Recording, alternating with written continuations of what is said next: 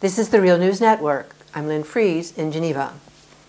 In this program, we feature an intellectual property news story on artificial intelligence, reported by our guest, Catherine Saez. A senior writer at Geneva-based Intellectual Property Watch, Catherine Saez reports the news on international intellectual property across a wide range of topics.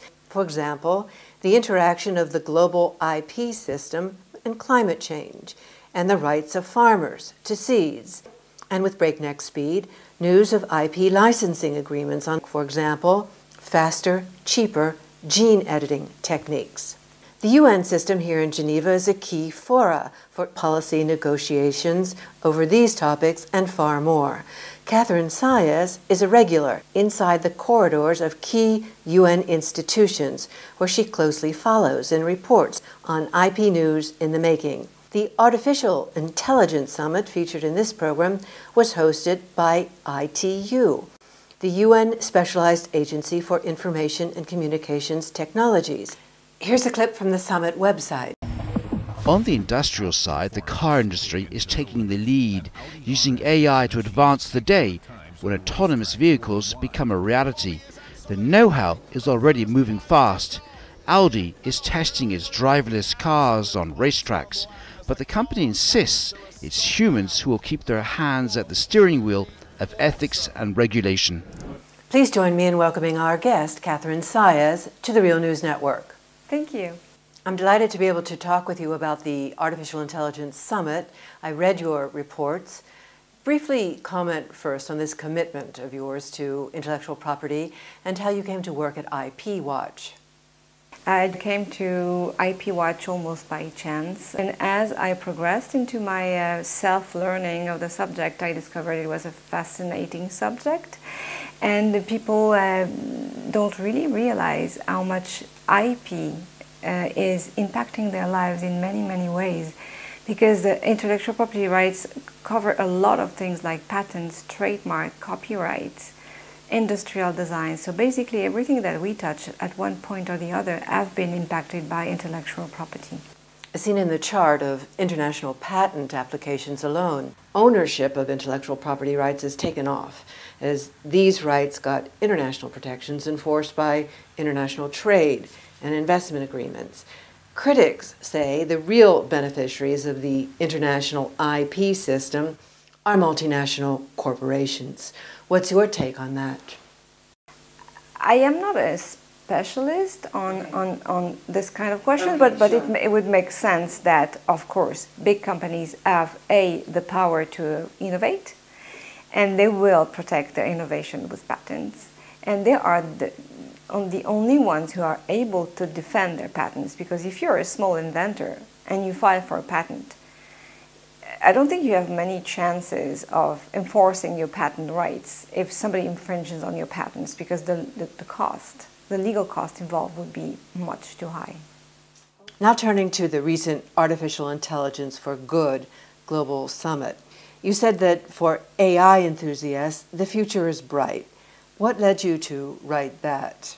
Well, the summit opened with people really involved in the technology of artificial intelligence, and presented artificial intelligence as the problem solver of the problems of the world.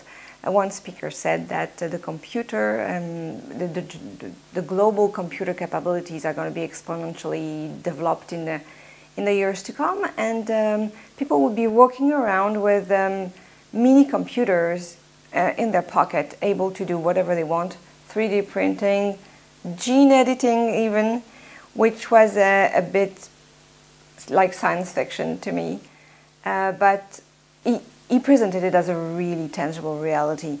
Some others, like a person from Audi, I think, made a case for autonomous cars and said that they would provide us with better security, because most car accidents are actually man-made. It's always the fault of the driver or somebody else. So human error leads to car accidents, and autonomous car would protect us from this. So the first part of the summit was really showing the world that AI might be the solution for absolutely every problem in the world, because it's a collective wisdom that would find solutions. The summit website included a statement that innovation in artificial intelligence will help solve, and this is a quote, humanity's grand challenges by capitalizing on the unprecedented quantities of data now being generated. Comment on the importance of data in this discussion. Yes, somebody said at the summit that data was the new currency. And a lot of specialist experts during the summit also said that there's no artificial intelligence without data. There's no such thing as artificial intelligence. It's just a collection of data that allows scientists to make algorithms that will provide some kind of artificial intelligence. But in order to do this, an enormous amount of data needs to be collected. And we all know in our everyday life that already our data is being collected for a number of uses.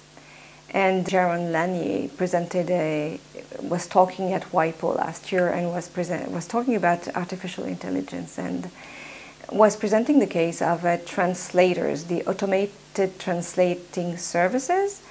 And he said at that time that, in fact, what happened was the people writing the algorithm to engineer those translation services actually took all the translations from the UN translators, because it's publicly accessible, and used this data to engineer a system.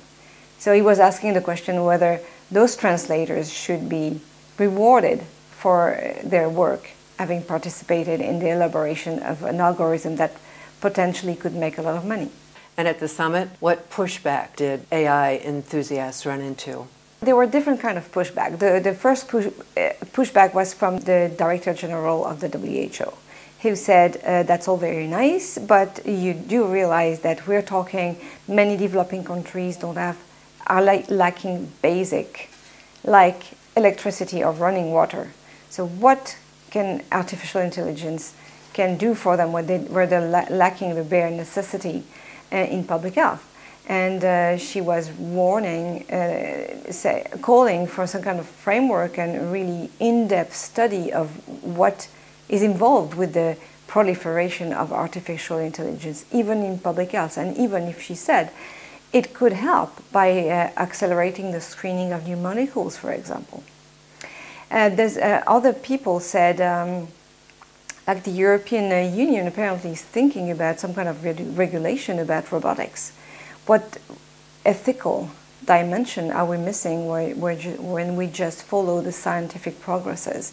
We need to stop and think about possible consequences on ethics and on freedom. There's a recent case in Germany where the German government asked that a toy, I think it was a doll called Kyla, something like this, would be removed from the market because it was an internet-connected doll, which in fact the people thought it was spying on the children. So there are all kinds of safeguards that need to be put in place so that artificial intelligence can be used safely for everybody. And somebody else said that the information technologies had created a divide between people in countries and between countries themselves. And he was saying that AI might do exactly the same. So instead of closing the divide, make it wider. We're going to have to leave it there in this conversation with Catherine Saez of IP Watch. Catherine Saez, thank you. Thank you. And thank you for joining us on the Real News Network.